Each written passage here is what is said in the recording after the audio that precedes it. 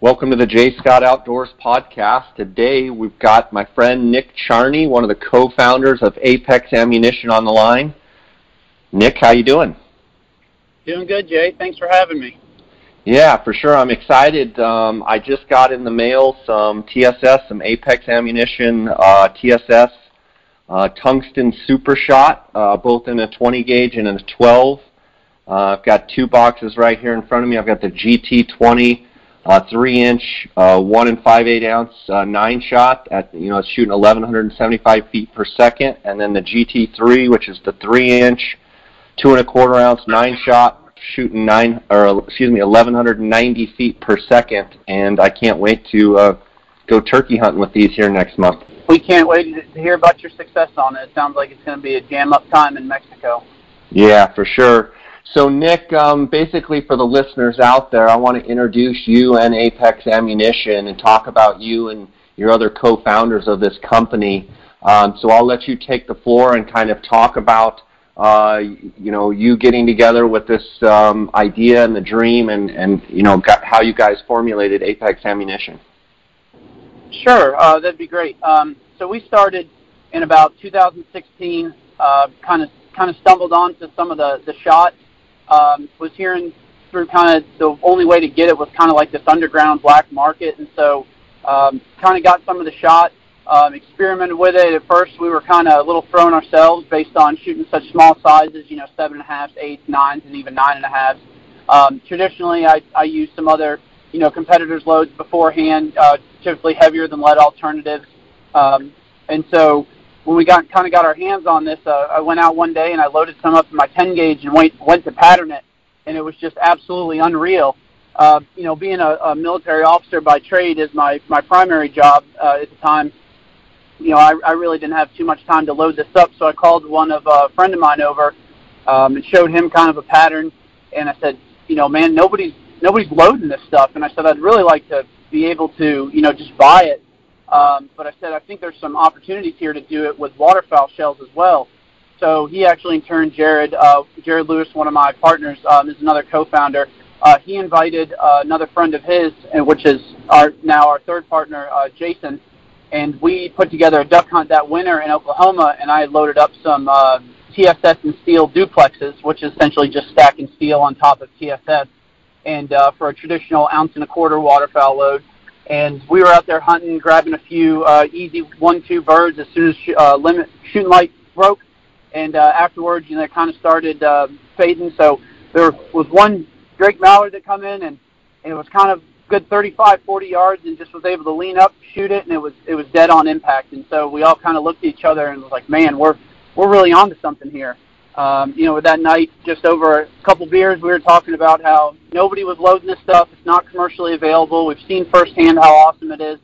And I think there's an opportunity for us to really create a revolutionary product here. And so between that time in December-ish, January of 16, 17, by February we filed for our federal firearms license. And by April of that year, we were really starting out and making sales that year. Within 4 months of the idea, we were born, and we were selling turkey shells, which is, where I've always traditionally cut my teeth personally. And from there, we developed up everything and got all the licenses and just went ahead and started loading and selling. And it was kind of funny. The first launch that we had, we built up as much as we could, got everything in time for season, and when the time it hit the website, we were sold out of our entire allocation in just 16 minutes. And so I think that was kind of the cornerstone of, I think we really are onto something truly revolutionary. And so from there, we just ended up scaling it, buying more, selling more, buying more, selling more, and educating customers along the way about just, in reality, in short, what it is the most lethal, non-toxic, U.S. Fish and Wildlife approved shot material out there. So, this is just one of those American stories of guys having an idea and starting small, and just putting their idea to the test, realizing that yes, this is as good as we think, and then simply just trying to manufacture it and sell the product. From everything I've always heard about this product, it sells itself. As soon as anyone shoots it, if they shoot an animal with it, they realize how lethal it can be. From that perspective, feedback that you guys get from customers, what are you hearing out there? That it's just completely revolutionized the shot shell industry, that you can take bigger payloads for guys or gals that want to hunt with their traditional gauges, such as 12, but we've really been able to revolutionize the sub-gauge line in your 20s, your 28s, and your 410s, where we can go down to shot sizes and 9.5s, 9s, and pack a good payload in there and not cripple your sub-gauges like they once were, using bigger pellets like 5 lead, 4 lead. And so it's just been honestly humbling to see so many customers, especially whether they're elderly, disabled, or even children, not be capped by a 25-yard 410 gun in a blind, where they can now have that extra 10 or 15 yards wiggle room. And it's just really been kind of humbling and satisfying to be able to interact with our customers on that. I don't want to say craze, but it's literally a craze in turkey hunting right now, and you're seeing guys, wanting to do super slams with 410s and, 20 gauges and, literally carrying a lighter gun than a 12 gauge, and there's so many benefits to carrying it, where before, when they didn't have the right shot, it was hard to kill a turkey with a 410. It was hard to kill one with a 20 gauge. But you're seeing guys all over the internet. You're seeing it on Facebook. You're seeing it on Instagram, where people are giving testimonies where their literal 410 is patterning better at 40 yards and than their old 12 gauge that they've shot for 30 years, 40 years, 50 years turkey hunting. It's pretty neat to see how something revolutionary like this TSS can basically take an industry, and let's call it, Nick, turkey hunters, a lot of them are pretty old school guys and pretty set in their ways, and they have certain ways they like to do things. But from my perspective, it's almost like TSS has just allowed them to open into a whole new arena and shoot birds out there at 40 yards, even further, with smaller gauge shotguns. Just unreal. It absolutely is, and we certainly don't promote shooting unrealistic or excessive distances, but the way I translate it to people is simply that sometimes out there you get a bird that's very in the open. You think about out west where you're Nebraska, Montana, Colorado or something, and it might be a bit more open terrain. Not only are you taking in a 2-pound lighter gun, which makes a lot of difference on those excessive mile walks, but what we tell people is, sometimes, and we've personally been there, right, where you swear up and down, you don't have a rangefinder on you in the heat of the moment. There's a bird out there, you can't move, and you swear he's 40 yards or 45 yards, and you just kind of get that tunnel vision, myopic look, and next thing you know, it ended up being 40 or 50, 55 yards, and you were covered. We covered you for the extra 5, 10, or 15 yards that you thought it was originally. But you don't lose any performance. You're still saturating the pattern. You're still providing excessive knockdown power. I mean, for example, our number 9 TSS will actually penetrate ballistics gel the same distance as a number 4 lead will at 40, and we've actually tested it out to 50, which it actually penetrated over 6 inches of ballistics gel with just a number 9 shot. So that's what's such great about it, is just being able to capitalize on density, material hardness, and not sacrificing performance, and still being able to create killable patterns at further distances.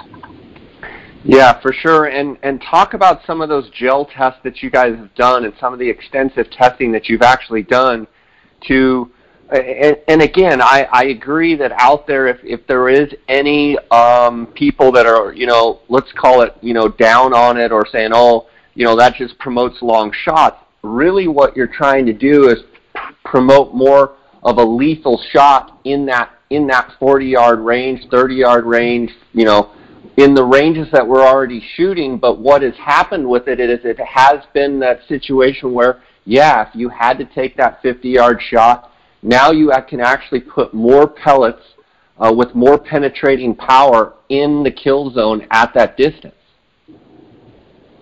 Absolutely.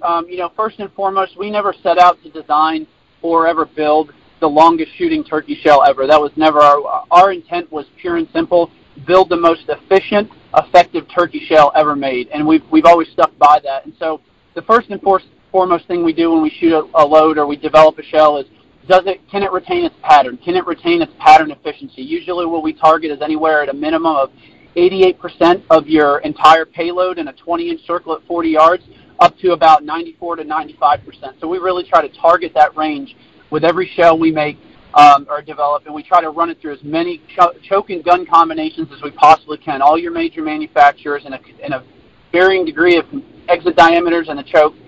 We try to run it through automatics, over-under, single shots, pumps, you name it, just to make sure that if a customer picks up a shell in Colorado, it's not shooting different for a customer in Maryland or Virginia using the same gun or even two different guns and two different chokes. So we try to do as extensive amount of testing with that as we can. And then we make sure that everything, of course, when we design the speed, that it can, at a minimum, penetrate 6 inches of ballistics gel at 50, just because we need to make sure that the energy is there. And then, of course, we'll typically shoot some unconventional items just to kind of gauge their performance. So, for example, we've shot into, with our larger shot sizes that we do for predator loads, such as like our 2s, 4s, and BBs, and those are in bird shot sizes, not buckshot. We actually go out and shoot unconventional things just to kind of see, like phone books. I know it sounds kind of comical, but we like to see what page we can get in the yellow books. And it just helps us compare against other mediums, if you will, of what type of penetration we can get, because the last thing we ever want to do is develop something that's not efficient and also causes unnecessary harm or undue damage to animals that get away, because that's just not ethically what we've ever been about, or nor anyone should be about.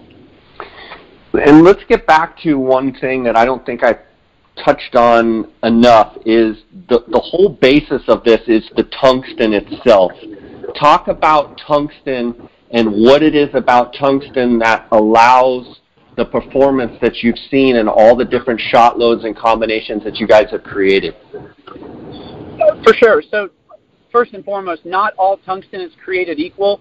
And what I mean by that is, in an alloy, there's different varying amounts or percentages of tungsten in U.S. Fish and Wildlife Service approved alloys, and not all of it is created the same. So what we specialize in is tungsten super shot. So tungsten is an elemental metal that is one of the highest density metals known to man, and so it comes in actually about a white powder form at about 19.2 grams per cubic centimeter. That's its registered density.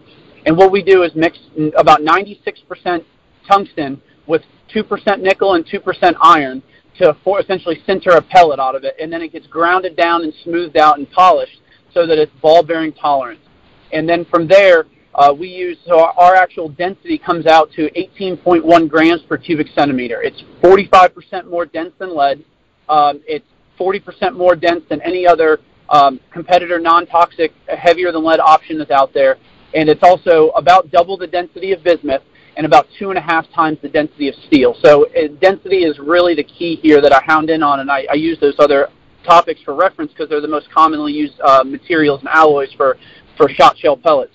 And so when we use such a high density pellet or a high amount of tungsten, we can really shrink that shot size down to 7.5, 8, 9s, 9.5s, and even in some cases we've experimented with 10s, where you retain a material that does not deform under setback. So what that means is when you actually fire the cartridge, all that force exerted on the pellets doesn't deform like it, say, lead would, even under nickel-plated lead, and you're able to maintain that perfect sphere, and you're able to also balance that in order to make sure that you don't lose any kinetic energy or momentum going down range.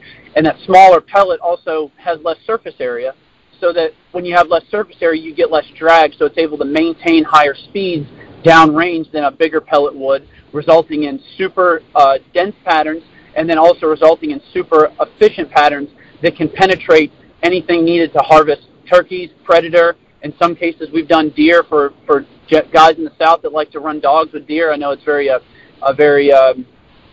localized Sure. term of hunting, but things like that. And then, of course, also for waterfowl, we're able to saturate the pattern with some of our loads, either in an extra 90 or 180 pellets in a waterfowl load, to really just saturate that pattern, and in order to just make sure that your game is dead on impact. Would you say that is there any one segment that has taken off more, one more than the other, as far as waterfowl, turkey, predator? is there one that is taken off more than the other, or have each one in their own respect, basically revolutionized their own specific category? The turkey has by far. That's really where, like I said, personally, I cut my teeth. But with a turkey hunter, they're getting into a lot of traveling, but they're going to go out, shoot a couple birds a year or attempt to, and they really like knowing their pattern. They like having the most dense, number-counted pellets in a 20-inch circle at 40 yards they can possibly get, and that one is absolutely just completely taken off for us to the point where it's really hard to keep up production demands even in the off-season. And then waterfowlers are really starting to come around on the blended side with the TSS steel blend, just for the simple fact is they're able to shoot less and not go through as many shells, and so they're efficiently shooting more birds. They don't have to, quote-unquote, pull it to the plug every time, just to make sure that they get enough BBs on target, which I think is really important. So that's where I think we really lean forward, is you just don't have to shoot as many shells, and you can shoot less but kill more.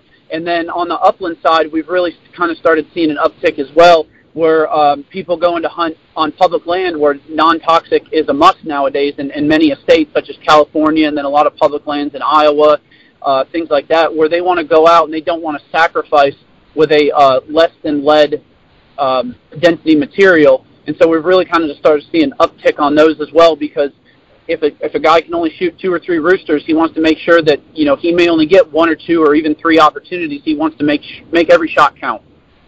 When you talk about, I believe you were saying U.S. Fish and Wildlife approved, correct me if I'm wrong, but you're talking about the different materials that in some states are allowed and not allowed with the non-toxic, and I see the different states not going backwards. There are probably more and more states coming on board, which is just going to make tungsten and TSS a more viable option. Would you not agree?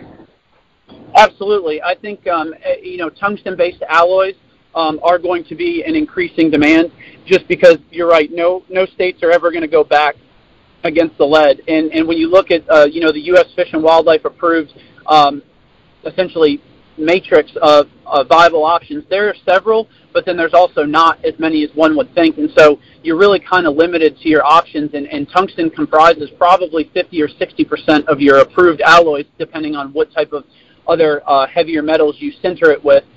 But they're really not going back, and so I would probably guess that within the next 8 to 10 years, I bet we're going to see a substantial increase to non-toxic only across all avenues, whether it be upland birds, whether it be public lands, whether it be states. I think we're really going to see a large uptick in non-toxic approved only shot. I believe that Europe is transitioning that way as well, as I don't believe that lead is allowed to be used in Europe. I could be wrong, but we're really starting to see that on a global scale now as well.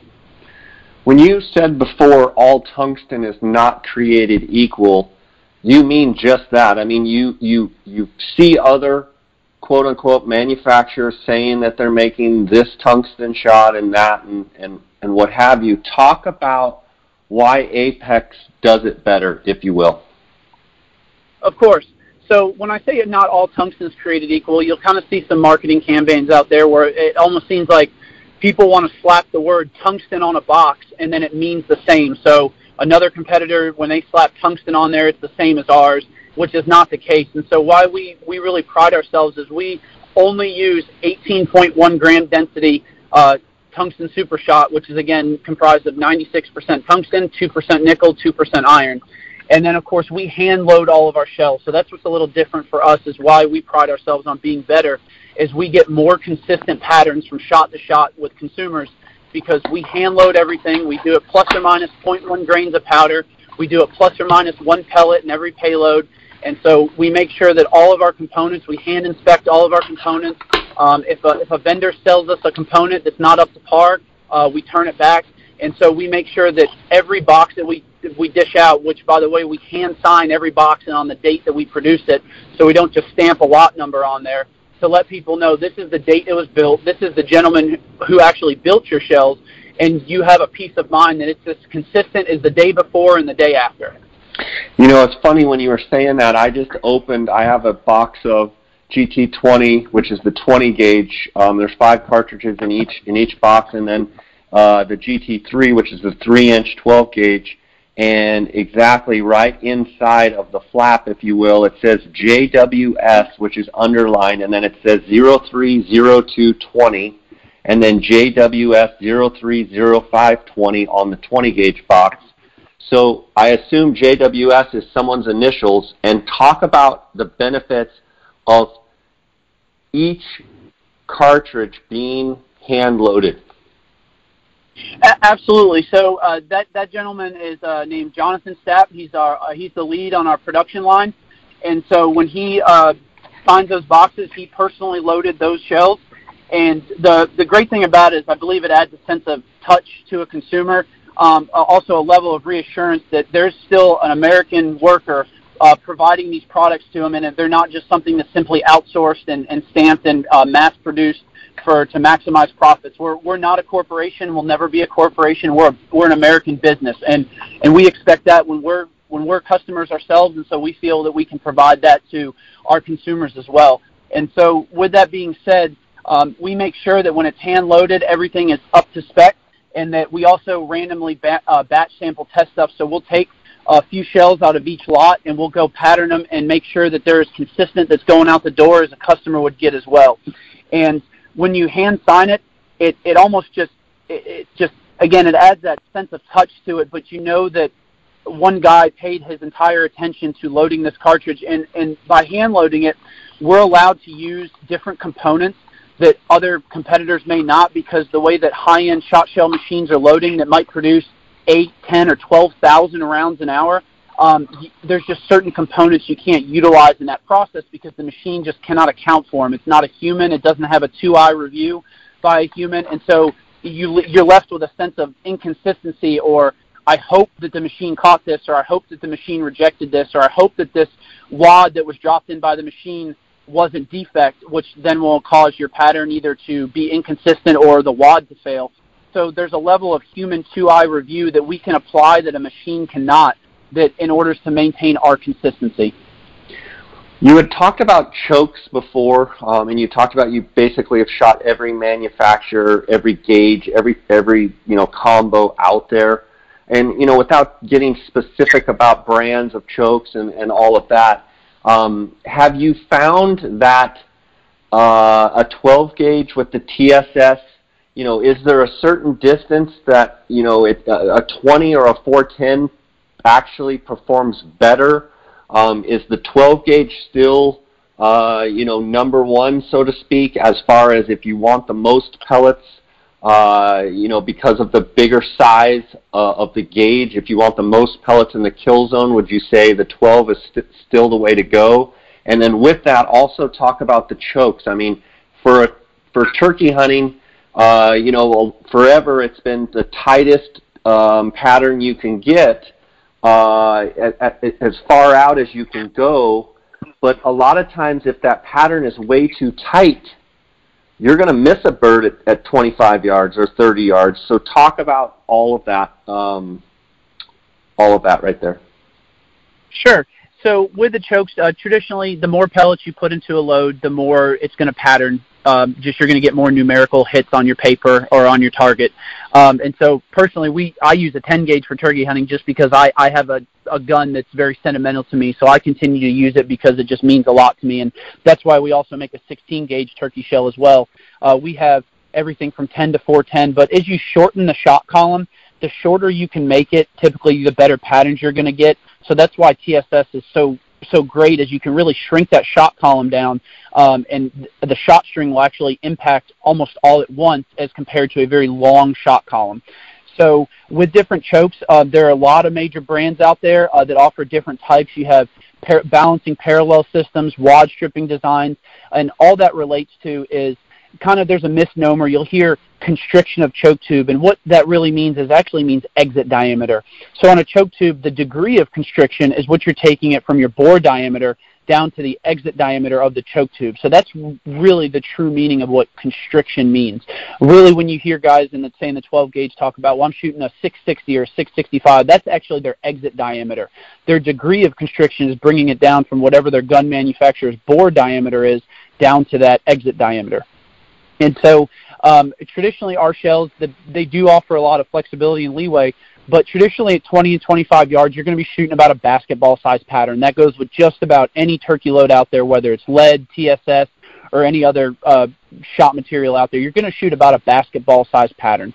And that's typically why we shoot to 40 yards, is traditionally most turkeys are killed between 25 and 40 yards, depending. Of course, not always. There's always outliers. But with those choke tubes, depending on the internal design of that choke tube, it can, and the exit diameter, the turkey hunters, they love a really tight choke. And the thing about TSS is you don't want to over constrict it. So if you really get below like a 660 with our internal design from our shot shells, you really start to blow the pattern out. So you try to over constrict it. And what happens is you end up getting an inconsistent, blotchy pattern. So they're not smooth, they're not even across the board. You get kind of pockets of here and there where the choke tube just tried to constrict it and the material doesn't give. And you know, this material, while we do use a wad that is designed for this and it prevents pellet to barrel contact, you don't want to over constrict it, because when you do over constrict it, you can risk potentially blowing out your choke tube over time. And so that's why we've seen with a 660 and a 12 gauge or a 555 and up in a 20 gauge, that's really where you kind of see. So turkey hunters traditionally shoot a very tight choke tube because they're shooting smaller pellets. They're using stuff beforehand like lead, where it's malleable. It can actually take the constriction, it can deform it to the choke, and then from there, when you look at waterfowlers, we'll compare other to waterfowlers. They're using traditionally bigger shot sizes, 2s, 4s, BBs, T-shot. You really are shooting a more open choke because you have to. If you over constrict it, those pellets can incur a phenomenon called bridging, where they'll actually lock together and something's got to give. And oftentimes it's not the pellets, it's going to be your choke tube or your end of your barrel, because you're just trying to over constrict it to get the tightest pattern. And so what we tell people is, give us a call, we'll walk you through your setup, we'll try to outline what you're shooting, what gun you're shooting, because different constrictions or end constrictions, exit diameters, can be different. A Mossberg gun has a very large back bore, and so in a turkey choke, a tight turkey choke to a Mossberg would be like a 675, as compared to your Beretta Benellis, your Brownings, your Remingtons. You can go down to a 660, 665 and still get that really super tight pattern because the back bores aren't there, and you're not trying to essentially take the shot from a larger open area down to a smaller area so hard and so fast that you'll actually get your consistent patterns. It's good stuff. I want to hit a little bit on the three co-founders of the company and how closely tied in you guys are to the United States military. You're still active, but talk about that. I love that part of the story. Absolutely. So we have three co-founders, myself.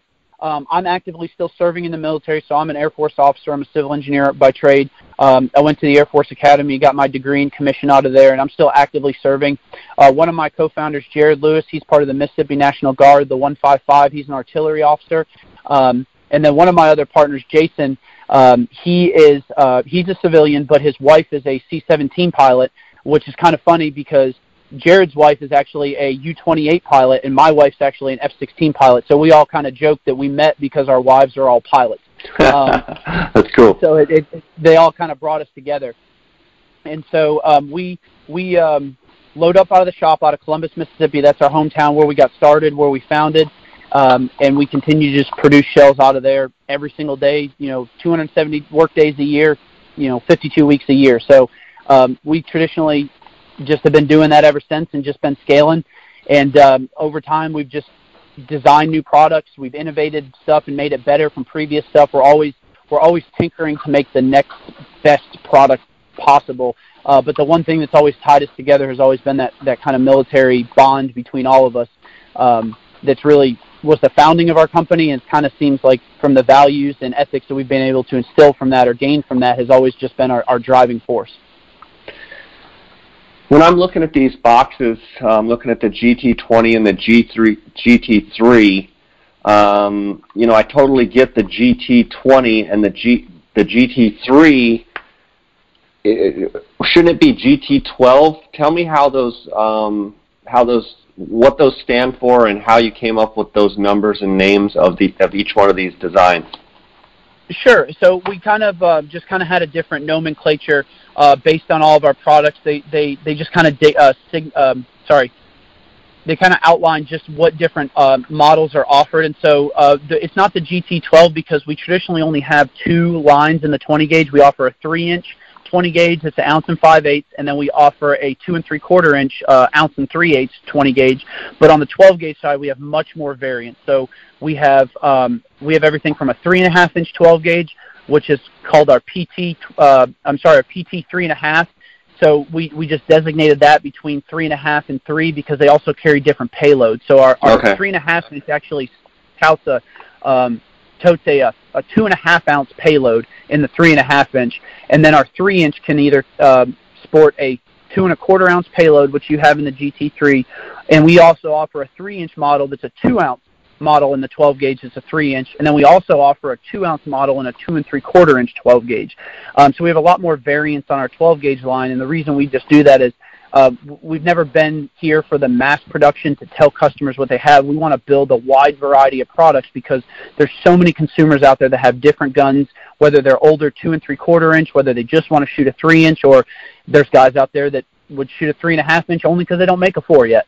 And so we really try to just offer as many different variants as possible to our customers because that's just important. We're never in the business to tell them what they should have. We want to offer them and tell them just merely what they can have. That's good stuff. You guys recently partnered with one of the well-respected turkey custom call companies out there, Woodhaven Custom Calls, and you guys have created kind of a custom shell for them and their customers, not just their customers, but for them. Talk a little bit about those Ninja TSS shells with that partnership. Absolutely. So we partnered up with Woodhaven Custom Calls. They we've been friends with Scott Ellis, one of the lead pro staff managers for Woodhaven for a long time, and he kind of coined this phrase, when you're out there, you want to be a turkey ninja. And so Woodhaven, built a series of line of calls around being a turkey ninja. And so they came to us and were like, hey, we really would love to expand on this because shells, shot shells are just such a huge part of, being a turkey ninja. Ninjas have, there's certain gear that they use, and they want it to be the most lethal and effective gear. And so we kind of sat down and draw out what would that envision, and so they really liked the payloads and the pattern densities that we've already provided before. So we've never really offered 8.5 shot too much. We did it on a limited run the first year, but we wanted to offer something very unique and different. So we offered an 8.5 shot because we did get some feedback out there that customers were like, I really like your 9s, but I want a little bit more knockdown power, but I don't want to lose the pellet count too much. And so we thought it'd be a great opportunity to reintroduce 8.5 shots. So the Turkey Ninja line encompasses a 12 gauge, two 12 gauge options, a 20 gauge, a 28 gauge option, and actually a 410 option. And so in the 12 gauge, we use our traditional payloads with 8.5 shot. Same goes in 20 and 28. And then in the 410, we kept it with our 9.5 shot because we're able to get the world's first ever 7/8 ounce turkey load. But we were able to keep our 9.5 shot, but up the payload to a 7/8 ounce in the 410 to just make a serious, awesome 410 shell. And so that's kind of our Turkey Ninja line, if you will, is 8.5 shot in the larger gauges, and then 9.5, but increase the payload in the 410. That's good stuff. Talk about some of the struggles of having such huge success early and basically being sold out in 16 minutes and with the unbelievable demand that you guys have, your product has asked for and the market has responded. Some of the challenges with that as a company with 3 founders and trying to navigate through the tough business world out there. Absolutely. Just coming from folks that have building a business from literally the ground up. We didn't have any large investment to start off huge, and so the trial and the tribulation has just been continuously building, increasing our production capability, increasing our distribution to be able to meet orders. We were receiving calls for orders that we just couldn't fill due to our backup, and we're getting to a point now where we can take them and meet them, and really just kind of co-locating all of the components needed at once to make sure that you don't order too much to warehouse too much, or you don't overstock to not sell and then miss out on getting other components for other shells that might sell more. And so just kind of finding that logistical balance has really been the biggest struggle that we've been able to overcome. And I think we're at a really good place now where we're able to meet a lot of our consumers' demand. But just the logistical nightmare, if you will, has really been the biggest struggle, learning as well as getting into the industry and offering something that we felt from our hearts, not necessarily just how can we find a niche in the industry as compared to, hey, we're really involved with this emotionally. We feel that others might be out there and resonate with it, and that's kind of always been our approach. And then, like I said, just the logistically of now being able to get everything on time, in place, and then just being able now to produce it has really been our big struggles. But they've kind of been fun because they've been a great learning environment along the way on how to increase without sacrificing any scrap of performance by any means. What would you say to the skeptic out there that says, I don't want to pay a high price for my shells, I just want to stick with my cheap stuff that I've been using for the last 20 years? Absolutely. So, I look at that as how much do you have invested in the hunt, and do you really think the price of ammunition is the cheapest part of your hunt, or the most economical, if you will? Nothing we'll ever build is cheap, just because that's what we'd expect from corporations. But for us, what we would like to focus on is, how much do you have involved in a hunt? If I'm coming down to hunt with somebody and I'm paying X thousands of dollars in airfare, the gun that I have, the clothes on my back, that's an investment to me. That's not necessarily an expense. And so if I'm coming down to hunt goulds with you and I'm paying all the airfare to get into Mexico, the cost of the hunt, everything that's associated with that, or I'm going anywhere else, or even just something different, if I'm going out elk hunting, even if I'm hunting public land in Colorado, if I'm driving out there, the gas to get out there, you start adding up your expenses, and when you really look at them, you can see how much they add up. And so what we tell folks is ammunition is really the most least expensive part of your hunt. And if you're looking for that extra edge to get you successful, that's why we're here. And so when you look back on it, I've really never met a person that had a successful hunt that's ever complained that something a part of that their emotional attachment to that success and that memory that they capture for life, I've never heard them complain about, it costing too much, or I wish I would not have spent the money to go do that. Sure, it's a great answer. Nick, one final question. How do people get this in their hands? Where can they find it? Where can they buy it? Absolutely. They can visit our website, www.apexmunition.com. If they can't infer from that, they can go to Google, type in Apex Ammunition or even TSS, and we'll literally be the first hit on the top of the page. They can go right to the website and order. There may be a couple state shipping regulations, such as like California, New York, things like that prevent us shipping direct to consumer. But on that tab, when you go to our homepage on the bottom left, there's a store locator tab, and they can go in there and check out all of our retailers across the country. And we have many retailers in those states that cannot ship direct to consumer, and they can order them through those retailers or go pick them up.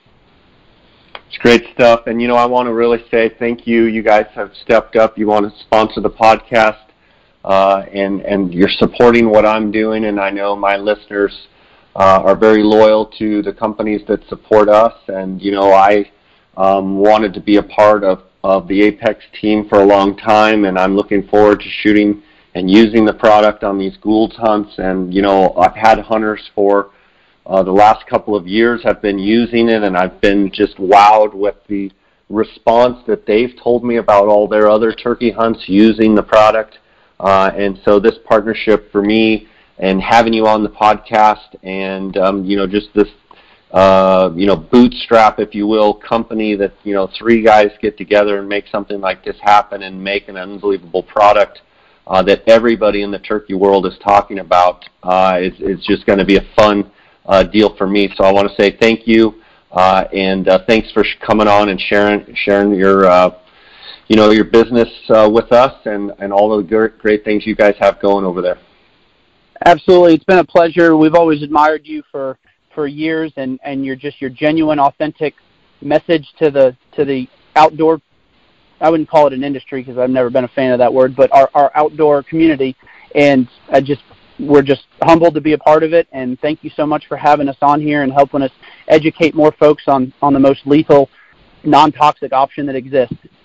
That's awesome, man. Well, thanks, and we'll be chatting at you after turkey season, and really appreciate it. Absolutely. Thank you again, Jay.